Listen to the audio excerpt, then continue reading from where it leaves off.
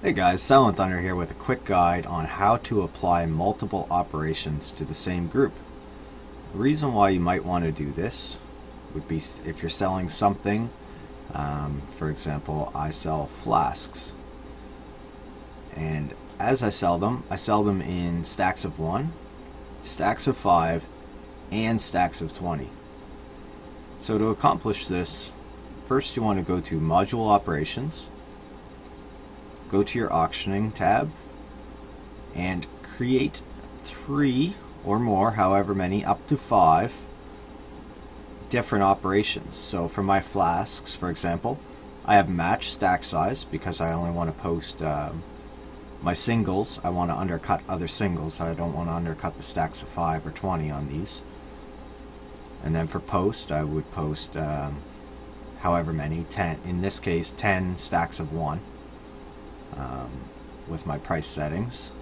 And an easy way to create a second group and keep a lot of your same details would be to go to management, and here you can rename the group or you can duplicate the operation.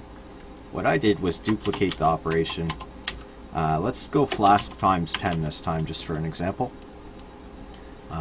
That's just the name, so I know that that's flasks and it's stacks of 10.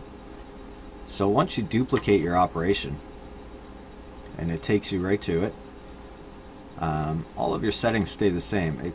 The match stack size is already kept.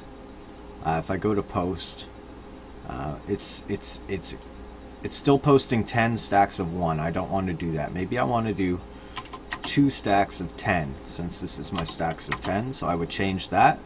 And then if I wanted different prices for it, I could, but where I use percent of crafting, I like to leave it like that for these items. Other things like maybe enchanting mats or gems that I sell in stacks, raw gems that is, maybe I would reduce the price with the stack size, but in a case like this I tend to leave it the same. And once you have all the operations made and you're satisfied, I'm going to delete this one because I don't use it. Okay, that's gone. So once you have all the operations made and you're satisfied, you go back to the group that you're trying to apply multiple operations for. In my case it was flasks. You click on operations, and there's a button here. It says add additional operation.